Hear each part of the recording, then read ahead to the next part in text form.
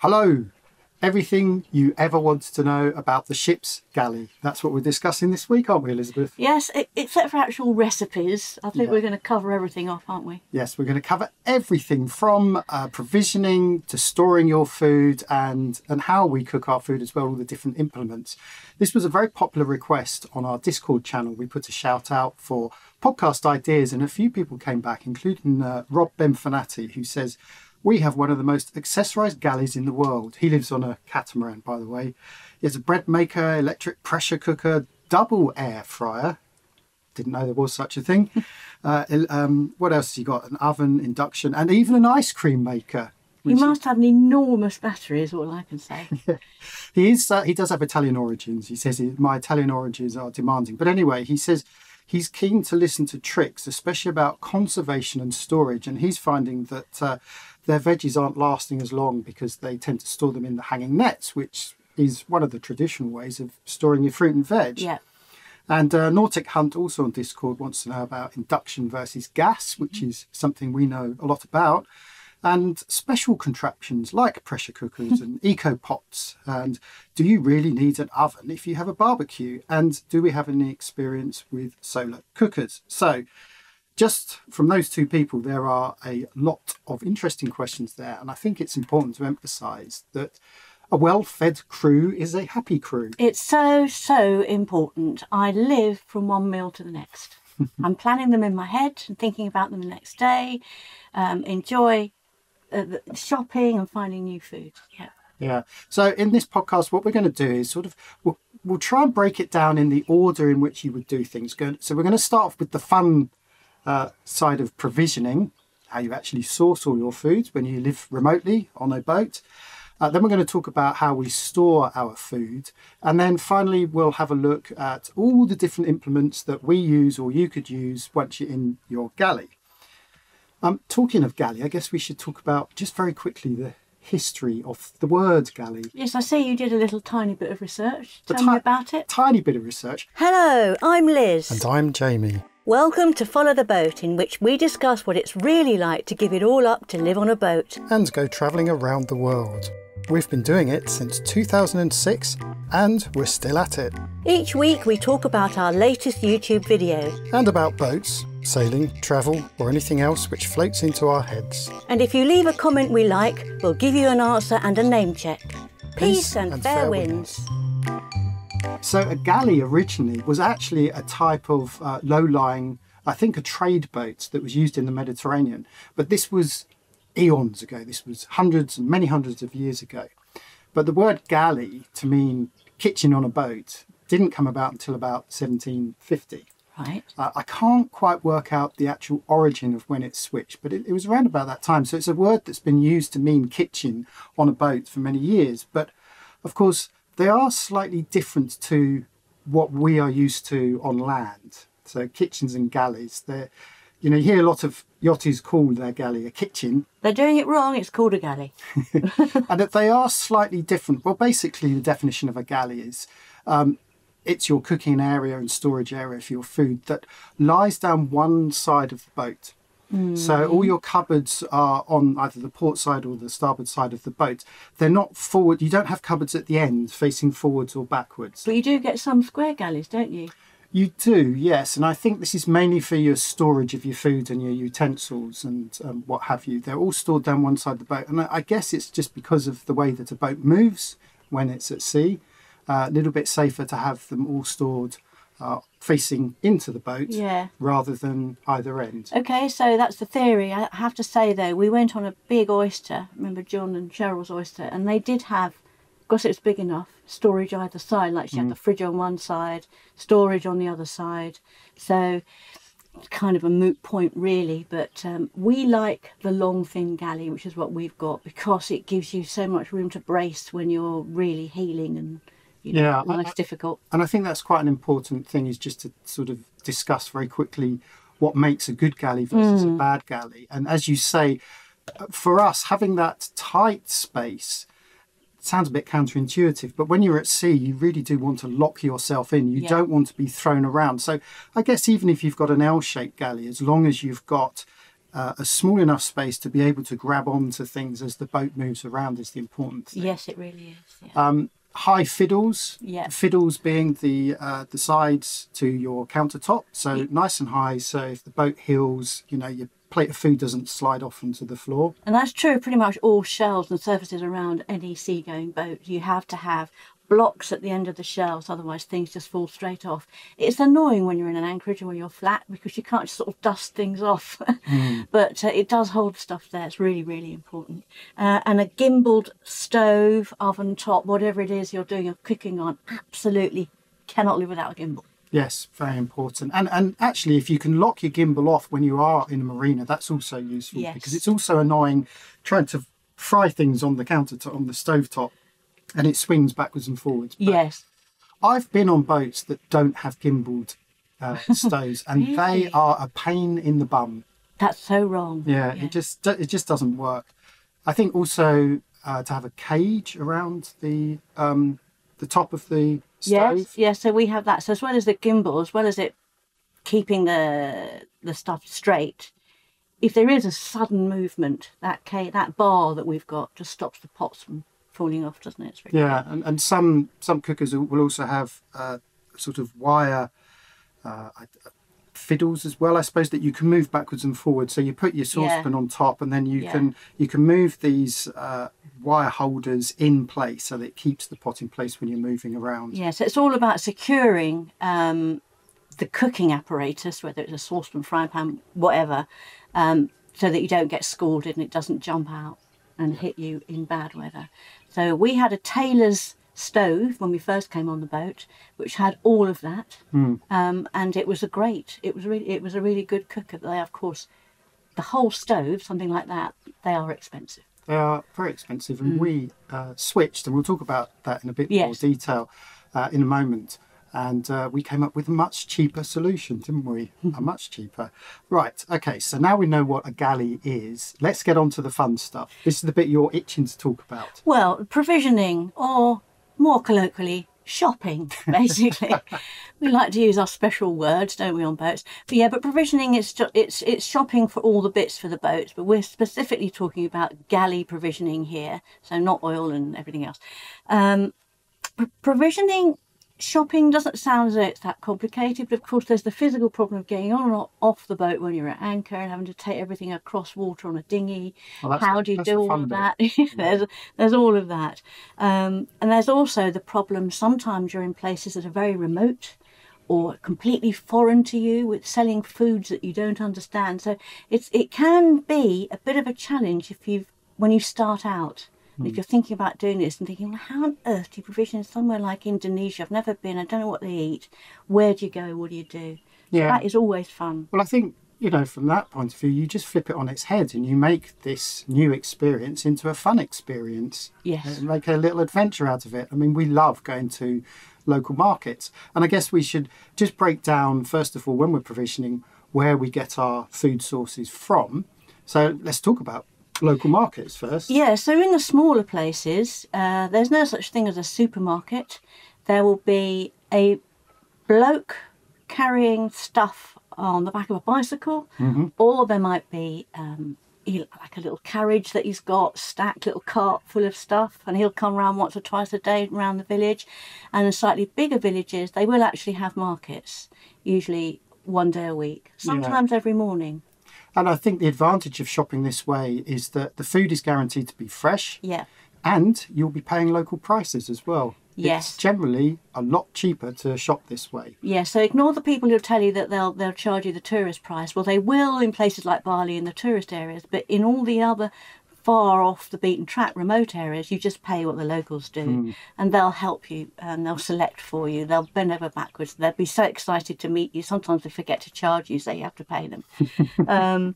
So yeah, lovely and cheap, lovely and fresh. But it's a great way also to discover new foods. Quite often you go to these local markets and you'll see a a group of mainly women sort of all fluttering around a particular fruit or vegetable that you've never seen before. So the trick is to buy it. Yes. And if you've got internet connection, go back and research how to cook it, or better still, ask one of the local people how to cook it. Yes, if you can get through the language barrier, that's the best way. They'll tell you quickly what to do. We started doing that in India, didn't we? So we would go into the fruit and veg in India was like nowhere else. It was just extraordinary.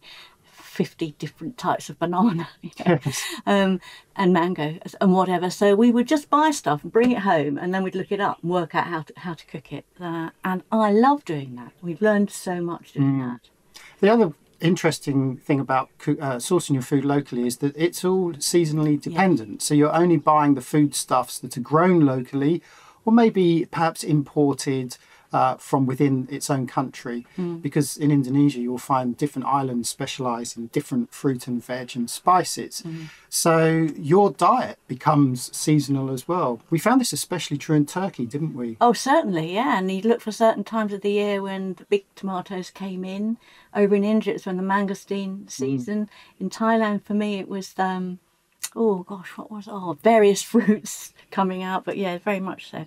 So that's local villages and markets. Yeah, so that's local on land. But Yeah. there's also local on sea as well, which of course is passing fishermen. Yeah. And we've been given, and it's mainly given or perhaps bartered, fresh fish, which has just been caught, or chimi, which is squid. We've had fish lobbed at us by passing fishermen in bags, just thrown at us. Yeah. And I think the most important thing with getting food off fishermen is to make sure that they're not sourcing it from a fish farm, which can happen, especially around the Phuket area in Thailand. There's a lot of fish farms, and we were finding that the fishermen were getting their fish from the fish farms and then, hiking up the price a little and selling it to the boats at anchor. So just, we try to avoid farms fish if we can. We do. We fish ourselves, so that's a whole other topic. We've done a whole video on that. So catch your own fish is just fantastic. But in the Red Sea, we were offered 2 beautiful lobsters. Do you remember? Oh yes. In Eritrea, by some very bedraggled fishermen who looked extremely poor, and they held up these stunning lobsters. And so we said, yeah, we'll have those. They didn't want money, but did we have a cigarette? Well, we had taken some cigarettes with us, so we gave them some cigarettes, some T-shirts, an old jacket of mine, a whole load of stuff. And so it was true bartering. Yeah. And sugar was the other thing they wanted. Oh, and the other thing is snorkel masks. Yes, over here we've done that. Yeah, in Indonesia they do like snorkel masks. So just carry a whole load of stuff that you may not need or finished with, and just be prepared to relinquish those for some very tasty fresh fish. Yeah, don't throw it away. It's always, someone will have it. Yeah. I've got down here foraging, and I think this is quite an interesting one because it is perfectly feasible to forage for your food in these places, and you will see local people foraging. Yes. I mean, I'm thinking back again to our times in Turkey. I don't think I've ever eaten so many fresh figs as Turkey, because fig trees are growing all over the countryside, not always in people's gardens, and you can literally pluck them from the tree and eat them fresh. And you remember when we were in Thailand doing our refit, we lived a few doors down from a local lady who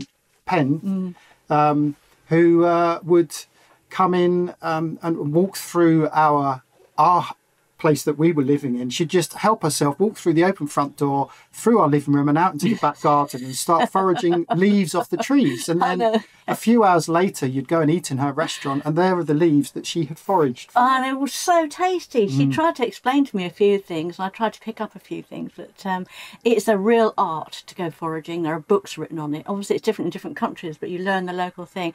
The other thing in Turkey was fresh sage, which grew all over the mountains. You could just pick the sage, and sage tea is a really big thing in Turkey. I loved that. Yeah. And of course, recently we've just shown the curry leaves here. That's right, yeah.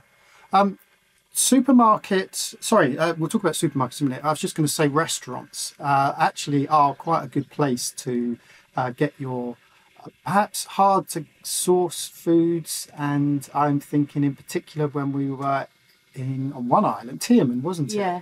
Where we couldn't get cheese. We could get lots of duty-free booze. Yes. But we couldn't get cheese.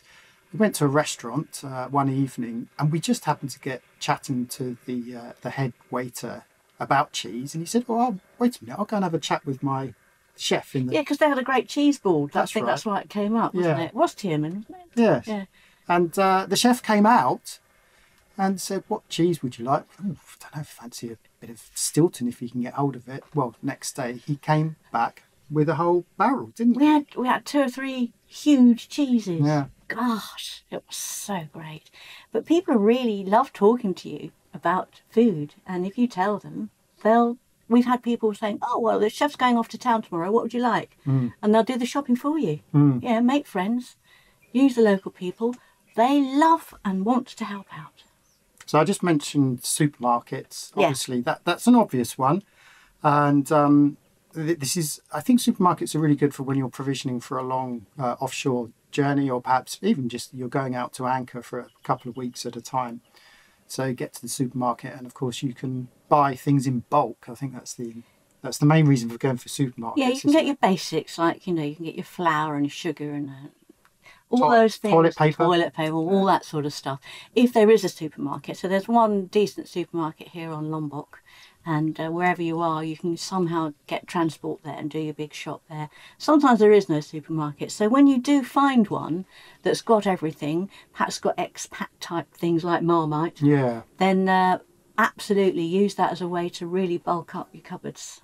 Yeah, we find certainly in Indonesia, a lot of the we'll call it expat food is Australian. So you get a lot of the jams, Vegemite, obviously, honey, that kind of thing tends to come from Australia, and cheeses as well. Yes, although the local honey is the one I prefer here. Sometimes they get the wild honey out of the trees. Well, you have to be a bit careful with honey here, because there is also a cheap version of the honey, which is basically like a sugar syrup. So if you buy your honey, always ask, and the locals will be honest and say to them, is this proper honey or is this sugar infused honey? The giveaway is the price. If it's cheap, it's not real honey, because even here in Indonesia, good honey is not the cheapest thing. Supermarkets, of course, are very hard to come by, especially as you travel to more remote places, and invariably, if you're at anchor, it will require transportation. And in this instance here, while we're in Lombok, if we want to provision in the big supermarket, it's a whole day out. Yeah, so what we do is you can hire cars. Over here, much more difficult. In India, impossible. If you find this topic interesting and would like to continue the conversation, come and join the Follow the Boat Discord community. Look for the link in the description. It's free. Sorry, we just had to pause there for a passing boat. And actually that boat is one of the water transportation boats. So if you think it's difficult provisioning from a boat, think about these poor guys who have to have all their drinking water imported. Yeah, there's no water source on the island, so they have to bring it all over. Anyway, I'll just finish my point. So it was about getting around the shops. If you're on your own, for instance, quite often I'll do the shopping on my own. I'll hire a car with a driver, which sounds expensive, but it's not in this part of the world. And it just makes life so much easier. You get out, you do your shopping, dump it in the back, and then you can go off to 2 or 3 places all over Matram, which is the main city here. Get so much done in one day. So that is an option. It is also very exhausting. Yes, it is. It's a long day. Okay, so you've got all your food from the locals or from the supermarket or from the restaurant, and you've somehow got it back to the boat. We won't go into that. You can discover that joy for yourself if you've never done it before, but you get your stuff back to the boat. So I guess the next thing we need to talk about is how we store the food. Yes, and the shelf life of the food depends a lot on various factors. So and storage and shelf life come together. So go on. So what I did in the notes was to break down shelf life by short shelf life, so that's less than a week. Medium, which is a week to a month, and then longer, and then indefinite. Yes. So Elizabeth, you're the expert on this. Let's talk about food that has a shelf life of less than a week. Yeah, so it's probably fairly obvious that things like lettuce and very fine green leaves, that kind of thing, they don't last as long as anything else. Even in the fridge, they're quite difficult. I mean, I've managed to keep things like fresh coriander going for a week or around about a week. Sometimes it's gone the next day. Yep. So things like that, fresh herbs, green leaves, soft fruit in nets, doesn't last that long. We used to use nets a lot, but that was when we were back in Turkey. But in the tropics, I just don't think nets work. They don't work. We'll come on to that in a minute Yeah, about how we actually store those, but it is worth bearing in mind there are alternative ways of storing these more delicate foodstuffs. Yeah. So what about medium term? So by this I said sort of between a week to a month. Yeah, so things like ginger, root ginger, that'll last quite a long time. Most root vegetables last a lot longer than anything else. But so garlic, ginger, they'll last a good month if kept. Don't put them in direct sunlight and try and put them in somewhere that's a little bit cooler. But they're pretty hardy things. Carrots, if going into a fridge, can last a month, sometimes only a week. But it's about how you store them, which we'll go on to in a minute. Cabbages last for ages. They'll last a month easily. Well, I mean, I had actually put cabbages in more than a month. Yes. You changed it to a month, but I know we've had cabbages living in the fridge for more than a month, and they're fine. You just peel off the outer leaves, and everything's fine inside. It's true. Again, it's about how you prepare it and how you store it. But yeah, you can make them last for ages. Green apples don't ever seem to die. So they should actually be in the longer one, I'd say. But green apples are the one fruit that will get you across an ocean. Yeah, that's it really. Cheese, obviously. Well, no, I don't know why. I think you've changed my notes here, but I thought I put cheese in more than a month because the longer the cheese sits in the fridge, the tastier it becomes. That's if it's wrapped, vacuum wrapped. It'll last a long time. Once you've opened it, you've got to. I wouldn't say longer than a month. It starts to go a bit funny. I don't know. Yeah.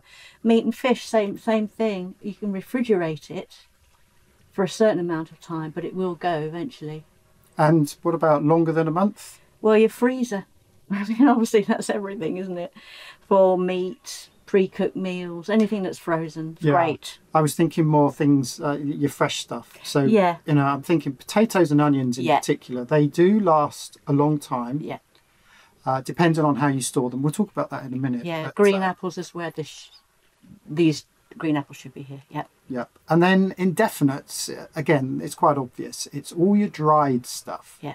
So your rices, your pastas, beans, pulses, flour, and of course herbs and spices as well. Yes, and these are essentials, absolute essentials on a boat, because sometimes you don't know how long you're going to be somewhere, how long something's going to take. So you eat the stuff that only lasts a week first, and then you gradually work down till all you've got left is, either frozen stuff or dried stuff. But you'd be surprised what kind of tasty meals you can cook up with literally 90% of it coming from your dry stock. And cans, of course. Yeah, and then maybe the odd vegetable that's either survived in the fridge or you've managed to get ashore from a little village. Yeah. And you can live for weeks, if not months, just on the dried stuff. So. I mean, we had loads of canned fish at one stage. We were living off that when we couldn't really get much protein. You could do the same with meat for meat eaters. So, yeah. One of the things that I did want to make clear was about this outside temperature thing. So in the temperate climates where it's cooler, there's a lot of things that you can leave outside, like things in nets, like fruit and veg generally. They'll last a lot longer than in the tropics. We've got the high temperature and the humidity here, and it absolutely destroys everything. So some of this won't apply to you if you're in a cooler temperature. Yeah, well, let's talk about temperatures then, which leads us on to fridges and freezers. Yeah. Which are, well, I mean, we know plenty of yachts that don't have fridges and freezers. No. And of course they didn't for many hundreds of years. But as you say, in the tropics, it's kind of important, if for no other reason than to keep your beer and drinks cool. Yes, which is what you used to do all the time. Yeah. But the fridges and freezers, they are quite efficient these days, certainly more than they used to be. They tend to run off 12 or 24 volt as opposed to 240. And you can get many different types. So you've got air-cooled fridges, freshwater cooled, which takes water from your drinking water tanks, or saltwater cooled, where the pipe goes outside onto the hull and goes through a conduit to keep the motor cool. And they tend to be mounted quite low down and perhaps against the hull of the boat, where the seawater is obviously cooler than the ambient air temperature. So that helps keep things a little bit cooler. But they tend to be extremely heavily insulated. And these top-loading fridges like ours will have fridges that are the lids are, they're almost a foot in, in depth because they have so much insulation in them. Yeah, so not many boats have the front loaders, do they? They're nearly all top loaders. They are. I mean, we do know people that have domestic fridges, and bear in mind, of course, domestic fridges, they're running off the same compressor. So a domestic fridge may plug into 240 or 220 volt or 110 volt system. But actually, it's stepping that down to 12 volt to run the compressor, which tends to be a 12 volt compressor. However, they are not as efficient because you are opening the fridge from the side. And so the cool air escapes Immediately goes. that much more quickly. Yeah, it really does. And also, if you're on a tilt, you can't open the fridge if it's tilting the wrong way because everything will fall out. Unless you've got cages all the way up, I suppose. Absolutely needs a lock on the fridge door. Yeah. And the other thing is storage. You don't get as much storage. You can store a lot more in the same dimension box if it's a top loader versus than a side loading fridge. Yeah, you could do a whole podcast on fridges because those top loaders are a bugger to use unless you really sort them out and have them organised in boxes in the fridge. But they're very efficient.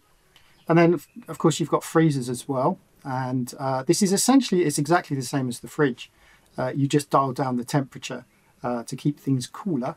And that's obviously great for meats and fish, that kind of thing that will keep things frozen for many, many months. It's also a very good way, and I only learned this recently, of freezing weevils out of your yes, that's food. right. Yeah. So rice in particular, if you vacuum pack that and chuck it in a freezer, I think for about up to 5 days, it will kill all the weevil Okay. eggs. But we'll talk a bit more about weevils. And if you don't know what a weevil is, they are the bane of the ship's chef. Yeah, they're everywhere. They're all over this part of the world.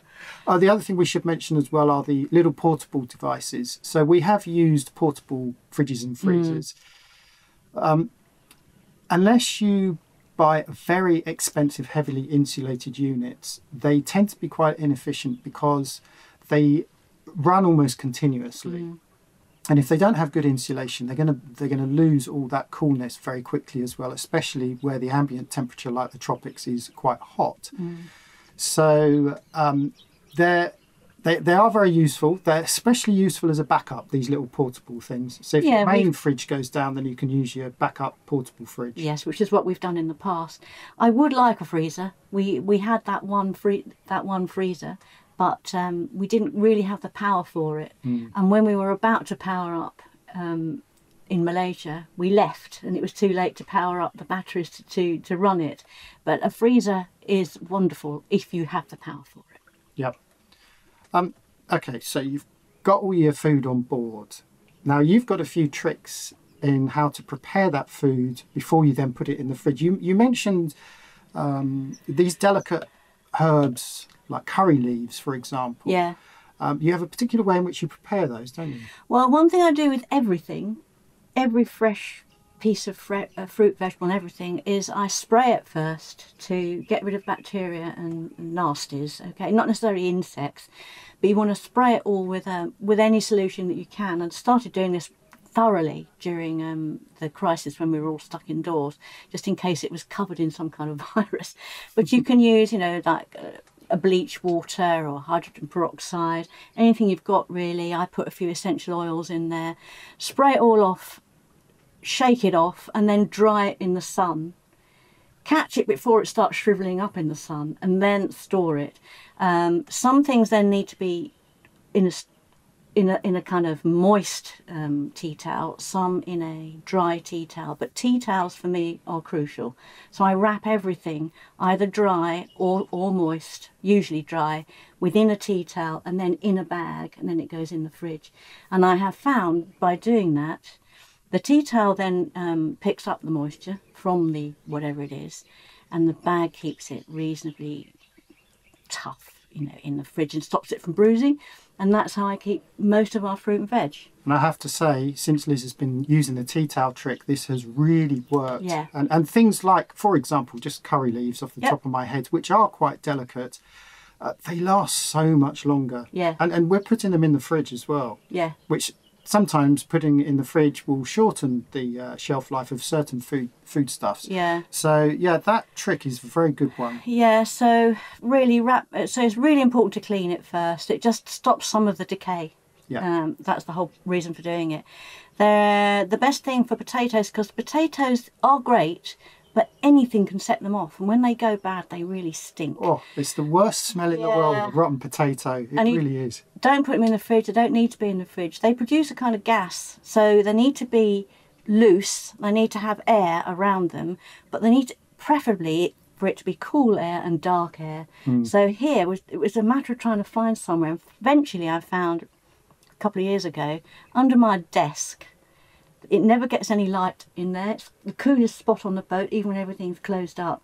So I got some kind of little Hessian drawstring bags and started putting them in there, and it works wonders now. They last for a month, don't they? Don't go off. Do you like our coffee mugs? You can get your own from our shop.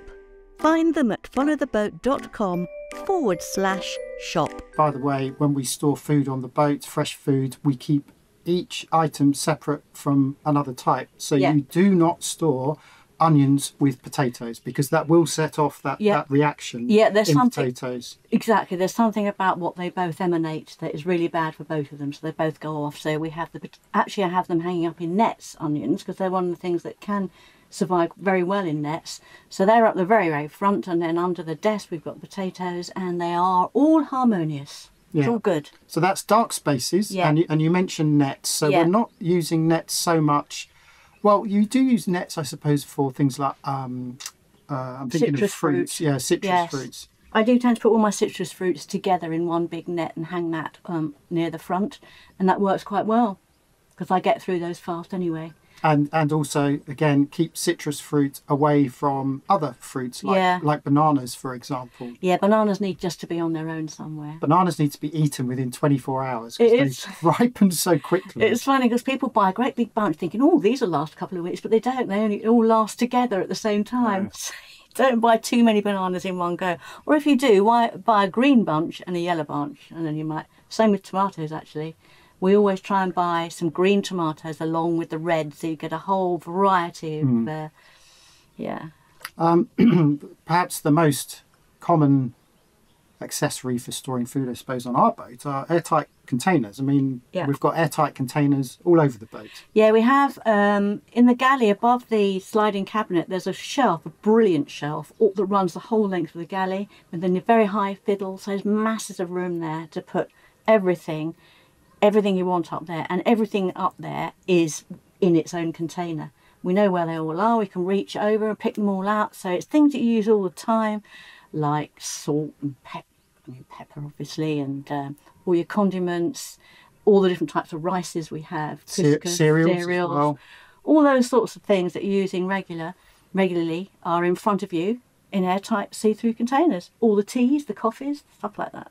Yeah, I think that's the other thing, is that they're see-through, so you can actually see what you're grabbing, so you don't put salt in your coffee. That's right. Yeah, I mean, you can get the ones that are not see-through, which I made the mistake of at one point, but now they're always see-through, so we can see what we've got there.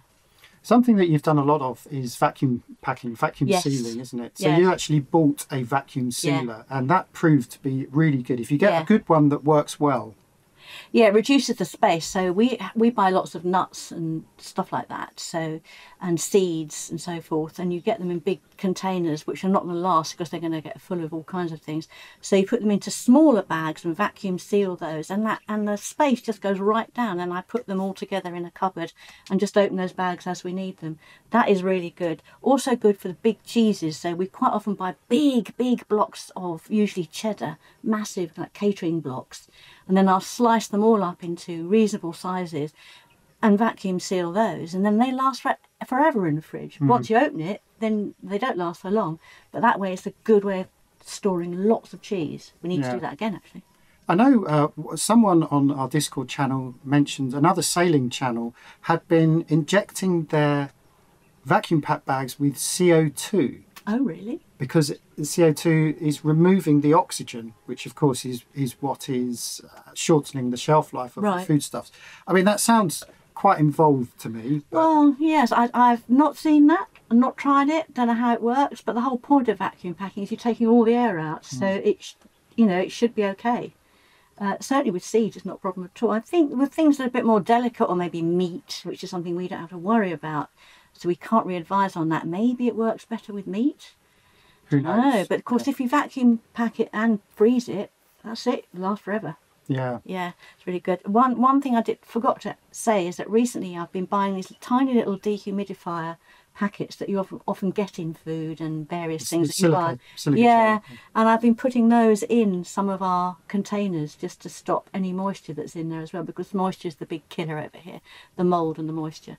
And that seems to be doing really well. Yeah. Well, another very traditional way of preserving food is to preserve them, as in pickling, making your jams, that kind of thing. We did do quite a bit of that in the past.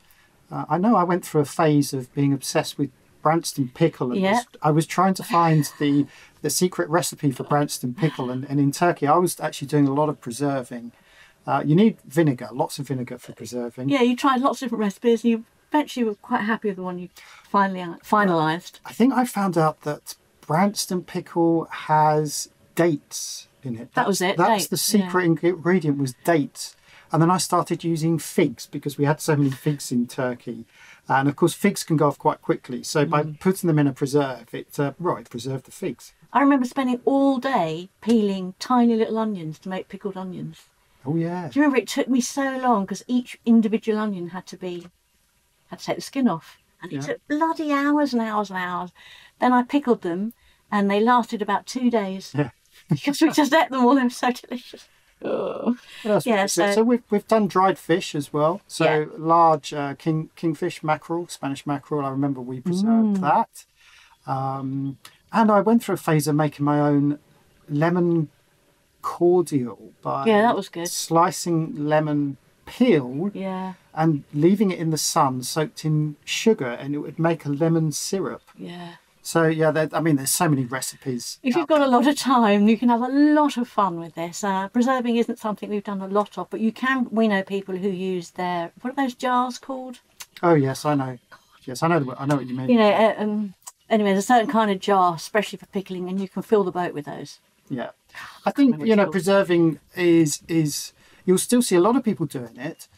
It's not necessarily a hang-up from days gone by, because it is still a very useful way of preserving your foods.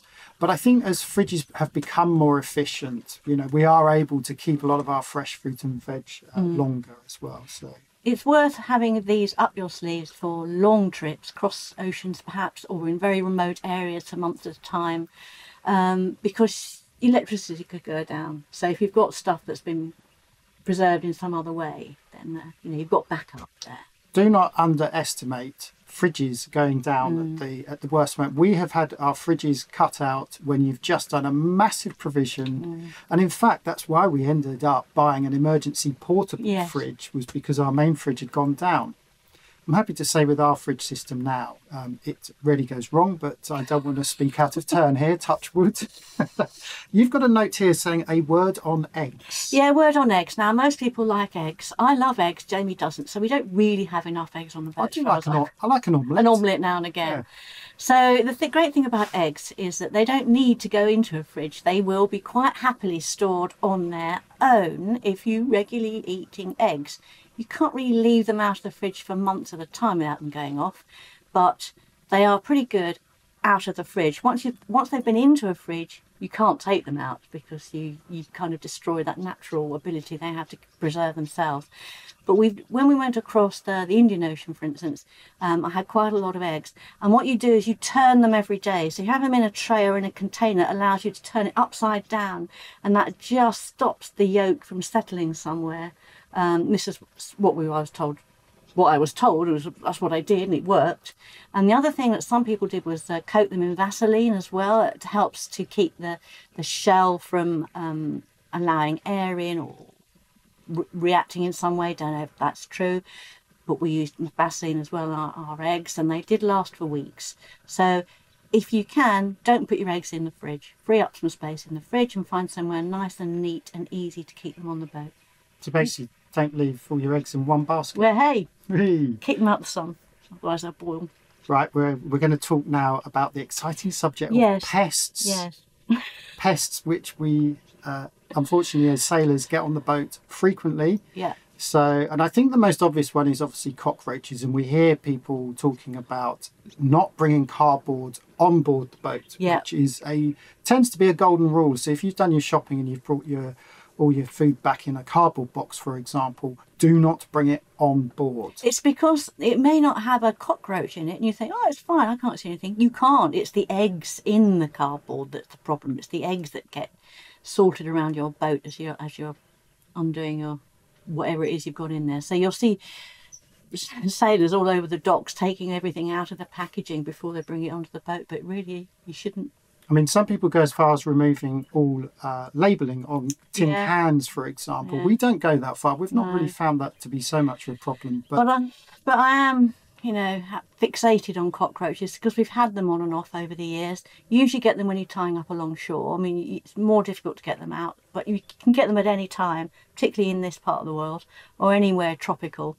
So I have anti-cockroach powder all over the boat, just sprinkled very lightly along the tracks and in out of the way places in the bilges, and it does work. So if you've got an infestation, try the anti-cockroach powder or just boracic acid. That works the same. You said in the tracks. Yeah. What you mean is where you think the cockroaches are walking. Yeah. So in a cupboard, for example, behind, if you open the cupboard door, down in the corners, the cockroaches could run along there. It's usually where you can't see. Yeah. So you just got to have a rough idea, but try and cover the whole boat in some way. But you just sprinkle small amounts. I've seen boats where they put great heaps of the stuff. Cockroaches don't go on the big heaps. You want them just to pick up a few bits as they're going around the boat. And I leave it down year round. It's there all the time, so if anything does get on, it's killed fairly quickly. But if you've got an infestation, you do this and you put a lot down, you start seeing lots of dead cockroaches. In 2 weeks' time, though, the eggs that won't be affected by it will start hatching out, and you may need to put more down. So after a month, you should have cleared all of your cockroaches. Yeah, and top tip, collect the cockroaches, preserve them in a jar, and then fry them up with a bit of coconut oil. They're very tasty. No, don't do that. That was a joke. Okay, the other horror that we have to contend with are weevils. Yes. Can you explain what weevils are? They sound like a little cartoon character. Yeah, they don't sound very nice, and they aren't very nice. If you look at them under the microscope or you Google them, Weevils, you'll see all the different types of weevils that you can get. But you get them in flour is the obvious one, and pasta, but they seem to live in anything. Any kind of grain, anything. They just live there quite happily, hatching, reproducing, hatching more, reproducing. They won't kill you. They don't even spread disease. It's just not very nice having a mouthful of insects. Extra bit of protein, I suppose. But London Barley on Discord talked about freezing rice. So we were talking about, say, vacuum packing a bag of rice and chucking it in the freezer. And they said it works on land. I've cleaned my tiny stock of rice this way. The general consensus, I think, is at least 3 days, maybe up to 5 days. So freeze your rice, and that will get rid of the weevils altogether. They won't come back to life once it's defrosted. Yeah, I mean, when you say get rid of, you mean kill them? Yes. Yeah, okay. So then you have to sieve them out so that you're not eating them.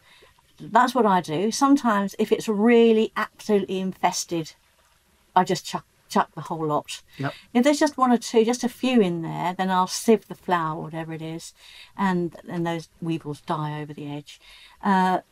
If you miss a few, I don't think it matters, to be honest with you. Like I said, it's a bit of protein. Yeah. They won't kill you. It's not like getting a cockroach or a rat in your food. By the time you've cooked them up, you can't see them. No, you also use bay leaves as well. Yeah, this is a trick that's been around for many, many years. You put a bay leaf or two in your little pot of, I put it pretty much in most of our herbs and spices and things. You don't really need it in spices.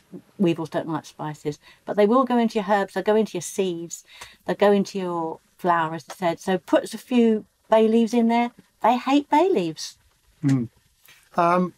Bugs. So you have a particular way, and by bugs we just mean things that get picked up in the market Bananas and pineapples are notorious for this. They'll pick up bugs that you can't see, so you tend to just spray them with a bleach solution. Yeah, I mean, as I said earlier, that's what I do with everything, because there's things there that you can't see. Pineapple's an interesting one. I always take the top off the pineapple because inside that very beautiful leafy bit at the top, the crown, I'm always finding cockroaches. Lots of things hide in there, so they never come on the boat. Rats. Oh yeah, get a cat. Get a cat. For rats, we have discussed this before because we got some criticism when we got a rat on board. People were questioning, well, how can you get a rat on board? Believe me, rats will get on board if they can, and that includes swimming and climbing up your anchor chain. They have been known to do that. We know a guy it happened to only recently. The best way to get rid of rat is to use one of these cages, which is a long oblong cage that has a sprung-loaded door. And the best food to put in that cage is banana. Yeah, so actually bananas are rotting. Don't need to cover it in peanut butter, just a banana. That's all you need. And guaranteed the rat will go for this and he'll climb into the cage and you've trapped him. And then it's up to you what you do with it after that. We know people that have used sticky, that sticky stuff so the rat climbs onto it. Well, that's a messy way of getting rid of rats. The cage is definitely the best way for me. Yeah, then you decide what you do with the rat once you've done that. But yeah, rats and boats have been together hand in hand for hundreds and hundreds of years. Sorry for interrupting, but while I've got you here, if you like what we do and you want to support us and become a Patreon or join us on FTB Mates or even drop a quid in the rum fund, go to followtheboat.com/pub. Of course, come to the pub. You've bought your food, you've provisioned, you've got it on board, you've preserved it, you've stored it, now you're ready to cook it. So how are we going to do that? So the obvious source of power is going to be gas, which is what most people use on board. The advantage, of course, is that it's relatively clean and cheap, but it is a pain in the arse to source in remote places. Yes, and from country to country, the connections change, don't they? So it gets really difficult. It is very difficult. They can be very difficult to refill. And of course, they can be dangerous as well. So you've got to make sure you have a proper solenoid cutoff on your cylinders. You've got to make sure you have a gas detector on board, which is different to a domestic detector. So, and the other thing as well with gas is that it heats up the boat. Yes. And creates lots of condensation. So yes. we switched to electricity. Yes, and one of the main reasons for me was the safety aspect. I just didn't want the boat exploding. Yeah, and of course, because we have the lithium set up, we've got free power, free energy. And induction cookers I would say, are the closest thing to cooking on gas. Yeah. I mean, gas is the best way to cook, I think. Yeah. And electric stoves traditionally were nothing like cooking on gas, but induction stoves are pretty good, the way that they pulse. So we're pretty much sold on that. Of course, like we're talking about hob here. We're not talking about ovens and grills. We're just talking about the hob. And so the other thing you have to consider is whether you want an oven or not. That's very true. That's a good point, because you could power an oven by electricity, but it would consume a lot of power, especially if you want to do baking.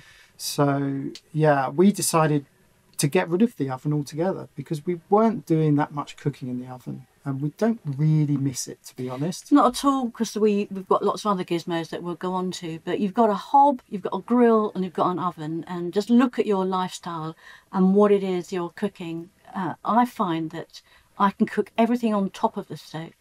I didn't need that oven. Didn't want to use all that gas up, didn't want to get hot. So I just learned to do everything pretty much on top.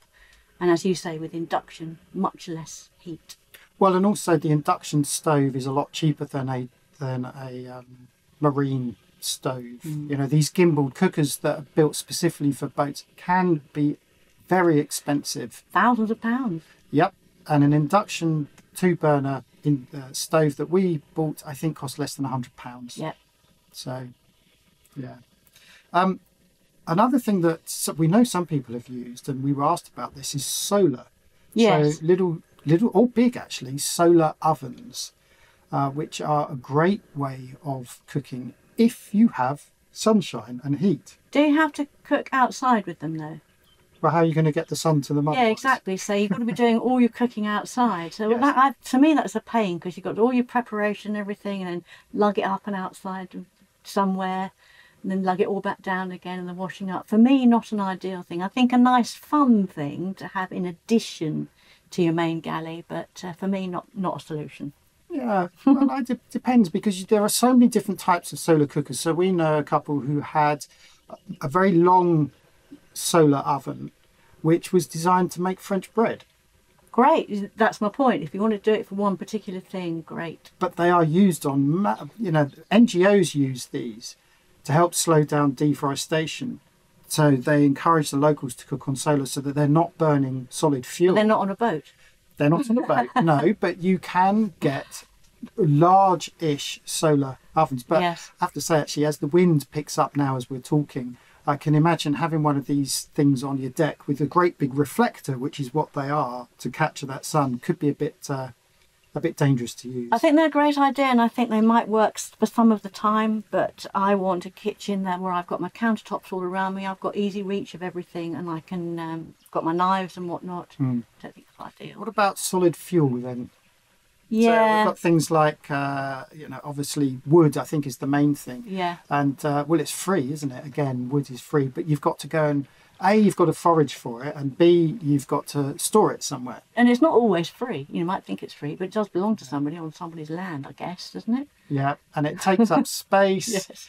and the hardware to actually burn this fuel is quite heavy as well, It's a isn't it? lovely romantic idea, and I should imagine on some boats it probably works really well. Yeah. Wouldn't work for us. So looking at our galley then, what is it that we have that we find most useful? I mean, obviously we've got the hob, so in our Yes, we case talked about it's the induction top. Now, we used to have a grill when we had a gas oven. Yeah, so when we got rid of that stove, that's the thing I missed most, was the grill. So the way it was set up is we had two rings on the left-hand side, and then on the right there was a hot plate, and the hot plate sat over the grill, and so you could be grilling something and keeping something nice and warm on the hot plate. Grilling toasted cheese sandwiches. Yes, we miss our toasted cheese sandwich. Yeah, and grilling stuff rather than frying it, so much better. I bought a griddle, which I use on the induction hob, but yeah, I really missed the grill. David Johnson over on Discord, who's also one of our long supporters, hi David, he says, do you ever use your oven? It seems to me that the best use of an oven on a boat is as a Faraday cage. Couldn't agree more. We used it more as a Faraday cage in the last 10 years or so than any other time, in the previous 10 years. Now, I Anything mean, else? we know yachties who couldn't live without their oven Yeah. because they do a lot of baking. Yeah. So if you don't have a bread maker, which we do, you will probably be using your oven to make bread, for example. There are alternative ways to make bread, but we do know people that couldn't live without an oven. Yes. But I think I was using it once a year to make a nut roast at Christmas. And that Yes. was about it. And I don't bake, really. Not interested in baking cakes and things. So, it was quite useful now and again, but it wasn't an essential. So giving up that oven wasn't difficult for us. Not for us, but it will be for some people. Yeah, definitely. David also goes on to ask about pressure cookers. Yes. And he says, I've seen a few sailors mention that they've used pressure cookers and they all love them. We use a pressure cooker at home on land. I consider it an essential kitchen gadget. His wife, who is ethnically Indian, says that the pressure cooker is up there with the rice maker. Totally agree. Yeah. Pressure cookers they're hundreds of years old. Yeah. And it was invented by a physicist. I looked into this. Okay. Called Denis Papin. And it was called Papin's digester back in the 1600s. We're talking 17th century here. Again. Wow. And the idea is that the pressure creates steam, and steam is hotter than the boiling water. So it's cooking things quicker with the steam as opposed to directly in the water. Which is great for vegetables. You're not swamping them with water, you're just steaming them, and really quickly, which is good for power. That, as far as I can see, there are no downsides. We had a pressure cooker, we don't have one anymore. When we bought the induction, we only had an aluminium one, which wouldn't work. Yeah. So we never got around to changing it, which was a mistake. So I we have cooked with a pressure cooker on a boat for years and we love it. Well, you say it's good for vegetables, but we know lots of meat eaters that pressure cooker their meat. Yes, yes. I mean, the thing with pressure cookers is that pressure cooker food tastes absolutely delicious. And a little top tip for you, if you miss your baked potatoes, chuck in big potatoes in a pressure cooker. You won't get the crispy outside, but the inside tastes just like a baked potato. All the flavour stays there, and all the goodness, all the vitamins and everything, it's all there. It's a very healthy way of cooking. It's great. It ticks every box, really. So, yes, definitely get one. And then another gizmo that a lot of yachties use that looks like a pressure cooker is a thermal cooker. Yeah, so the thing with this is you pre-cook it, you get everything ready, get it into your thermal cooker, and then you leave it in the thermal cooker for a few hours. Of course, you're not using any gas or any power while you're doing this, so it's not on the stove, it's just you tuck it away in a wardrobe somewhere, let it cook away. So it's like a vacuum flask, really, I suppose. It's just it's retaining that That's essentially what it is. It's a vacuum flask. Slow cooker. Did you know they date back to medieval Europe, thermal cooking? Again, it's been around for hundreds and hundreds of years. And in fact, it was in Asia that they started to gain popularity more recently because a lot of Cantonese cooking requires slow braising. It's always the best for braising, isn't it? And casseroles or anything. Long time to cook gives it most flavour. And the great thing is that you can have different chambers as well, so you can cook multiple foods all at the same time. Yeah. So it doesn't stop all the prep in the initial cook. You can't cook from scratch. You need to put the thing in there at the temperature that it is required to be at. So for me, not much point in doing anything that you can quickly cook. Doesn't gain anything, but for long-term things like casseroles and curries especially. You know how a curry tastes better sort of 12 or 24 hours after you've cooked it? In the thermal cooker, for me, a curry was just absolutely delicious. So you can do your prep, put it in there in the morning when the sun's up high, and you've got a whole day while the sun is rejuvenating your batteries and your food's cooking away using no power. Yeah. Good.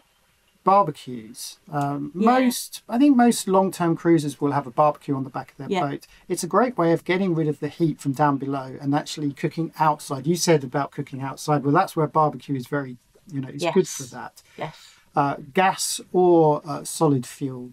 It's just a nice way of keeping the heat off the boat completely. And of course, barbecue food, as we all know, tastes absolutely delicious. Yes, we'll barbecue a fish, maybe a veggie burger, something like that. But for meat eaters, I think it's probably an essential. Did you know that liking and subscribing on YouTube or wherever you get your podcasts helps us to get noticed? Go on, give us a helping hand. The other thing that you can cook on outside are the little portable gas stoves. Yeah. And you can pick these up for next to nothing. And they use those little gas canisters, which in Asia are everywhere. You can buy them anywhere. And these tend to fold up and fold out, and you can normally just put one pot on. So they're very useful if you're doing a potluck on the beach, for example, you need to heat something up. They're always useful to have one of those tucked away. We've got one somewhere tucked away on the boat. Yeah, and if we lose power, then we've got one ready to use if we needed it. And we've also got a little mini induction hob as well, haven't we? That's right. I mean, that's mainly for backup on our induction. But, induction cookers are so cheap as well. So why not carry one on board if you've got the power for it? Yes. Now, I think perhaps our favourite investment in the last couple of years has to be the bread maker. Yeah, we need a bread maker. It's not a fad. It's something that we need because bread really from India onwards, so that's from 2010 onwards, has been rubbish. Absolutely horrible. Nobody knows how to make it outside of Europe and Western countries. So India and the Far East and the Middle East and Southeast Asia, your bread is never very good. Well, hold on. We should just clarify this. Middle Eastern bread, flat bread. Oh, yeah, no. Flat bread is different. No, that's good stuff. We're talking loaves of bread and maybe your sliced bread that you buy. They seem to love adding too much sugar to their bread here. So we make our own in a bread maker. And of course, if you have an oven, you could possibly be cooking it in the oven as well. But the bread maker, if you've got the power, is a game changer. Really is. We have bread pretty much all the time. It doesn't take a great deal of power. It's on for quite a while, so you've got to start it earlier in the day so that it's finished while there's still plenty of sun out there. You can do all kinds of different breads and ladle your bread full of lovely seeds and all kinds of things, and you can use different flours. Love it. It's essential. It is essential, yeah. And as you say, it doesn't actually use that much power. No. It's rated at 450 watts. And a lot of the process of making the bread is it rising. So it's not even on. It's only actually baking towards the end of the process. Most of it's just proofing it while it's sitting there. But then I think I would put almost right next to the bread maker the rice cooker. Yes. Now, this is an essential... we didn't really come across them coming from Europe.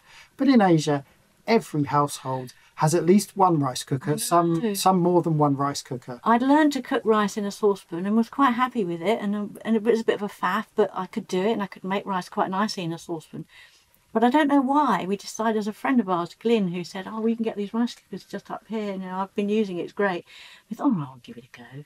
Go, I haven't looked back. Yeah, it's it never fails to make top quality rice. Top quality rice, what it does, and it does exactly what it does, and it says, and it's very quick. Put the rice in, put the water in, close it, turn it on, done. Oh, love it. Another luxury item, we'll call them luxury items because these do all require power. Yes. But since more and more of us are moving to lithium, you know, these are becoming not quite necessities, but perfectly feasible to be using. But just another one that Rob mentioned was an air fryer. Yeah. Now, we don't have any experience of using an air fryer, but I know pretty much every friend back home in the UK has an air fryer in their kitchen. Well, what's the advantage of an air fryer? Less oil? It's using less oil. It's supposed to be a more healthy way to fry. It sounds great. It sounds right up my street. Love the idea of it. But I haven't seen them for sale over here. No, they don't seem to be as popular over here. They like to fry everything in deep vats. Yeah. An inch of coconut oil. But that's unfair. I'm sure they are used over here as well. But, yeah, we probably, if we went to Bali or some of the bigger places, we could probably find them. Let's just quickly, before we wrap up, Mrs. Teapot on Discord wanted any organisational tips that would maybe be relevant for larger families. My mind goes at the reduced worktop space and then goes blank. Well, of course, we don't have experience of cooking for families, but just a couple of quite obvious tips come to mind, I think, is to make sure all your washing up is done and your entire preparation area is clear of everything. So make sure you've got as much working space as possible. And my top tip would be to get all your ingredients out of the fridge at once.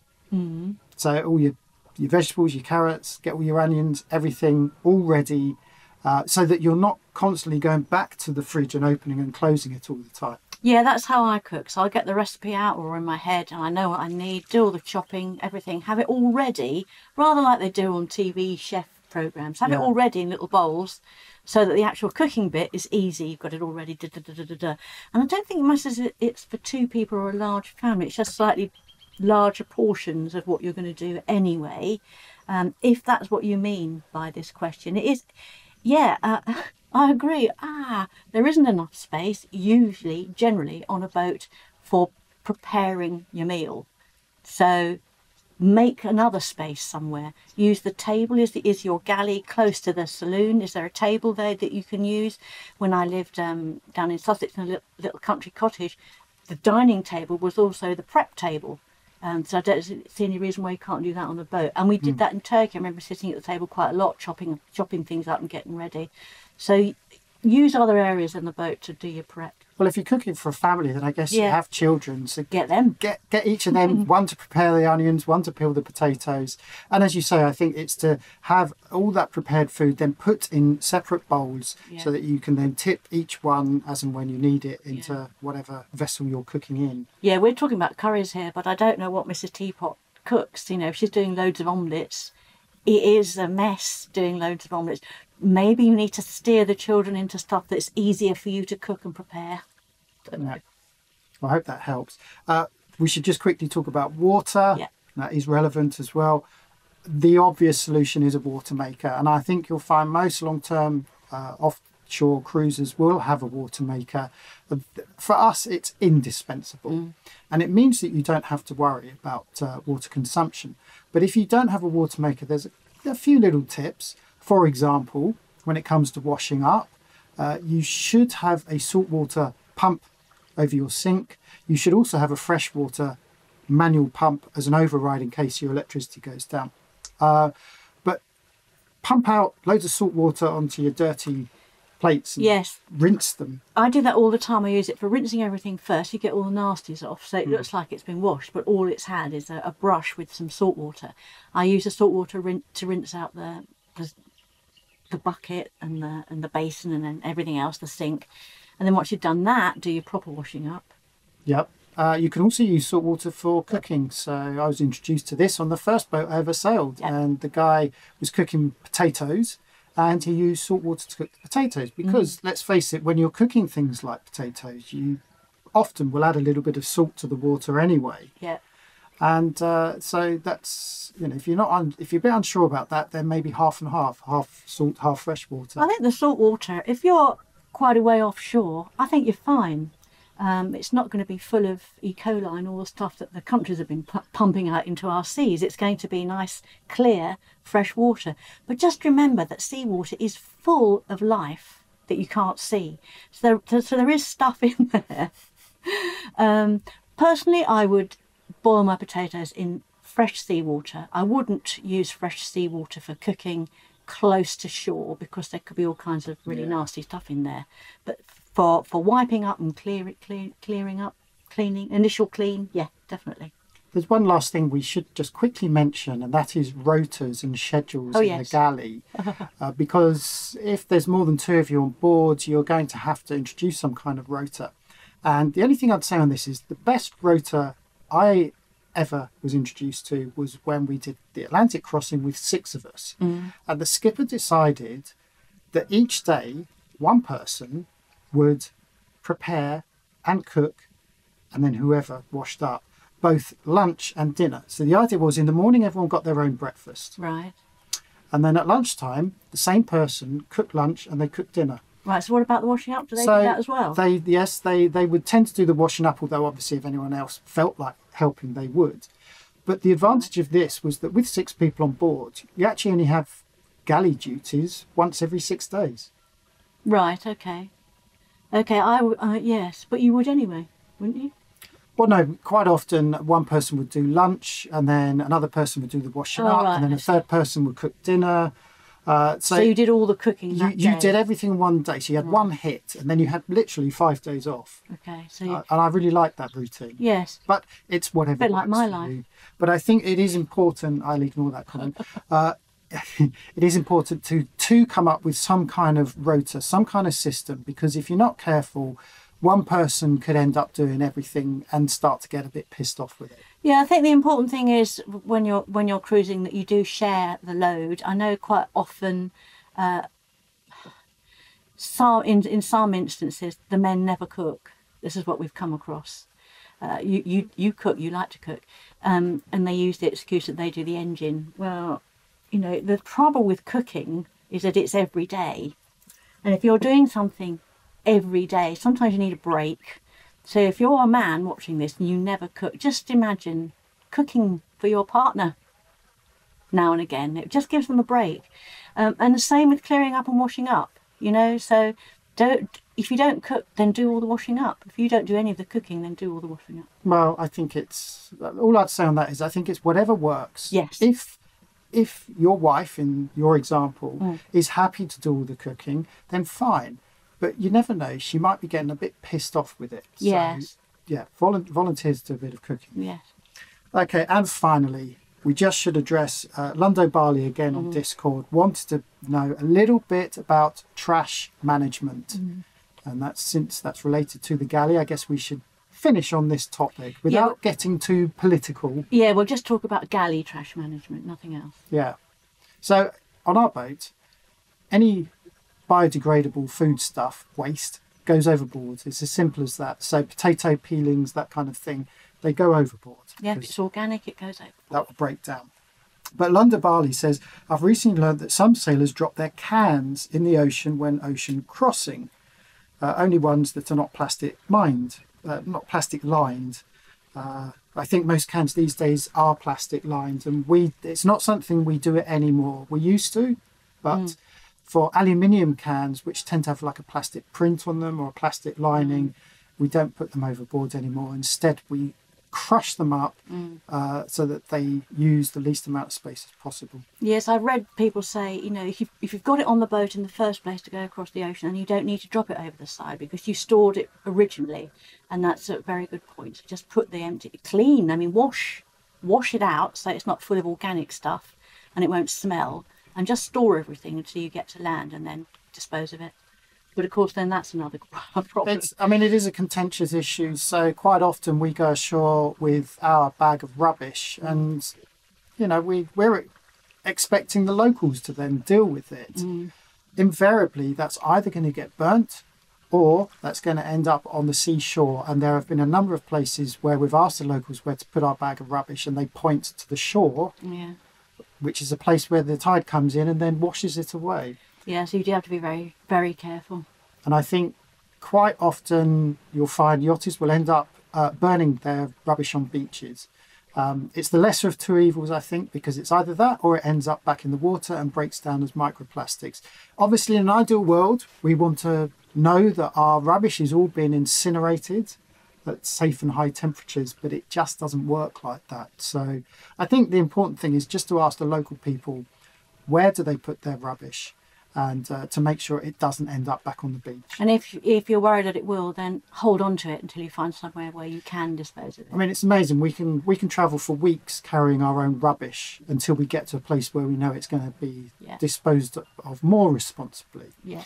And the other little tip we've got is if you've got a big 2-litre empty plastic container, like a squash container, that makes useful storage for all your other bits of plastic. So you can cut up your other bits of plastic or squish down plastic bags and stuff them into the 2-litre bottle. You can really force a lot of plastic into those bottles, and they're really easy then to store. Yep. Again, make sure you wash it first. You don't want any organic stuff in there. You just want neat plastic, all stored and squidged in together. It's the same with the plastic bags, you know, of rubbish. Really pulverise it right down in there, and there's a lot you can keep hold of. It's amazing, yeah. Right, that was. I think we're done there. That was a big one. There was a lot of information in there. Yes. I'm sure there's a lot of people out there with their own tips and advice. In which case, pop them in the comments. We'd love to hear from you. Yeah, we're bound to have left stuff out, and it's all good for all of us to know your comments and your ideas. Yep. Right, that's it. So what are we doing now? I'm going to have a lie down. I'm not going to do a washing.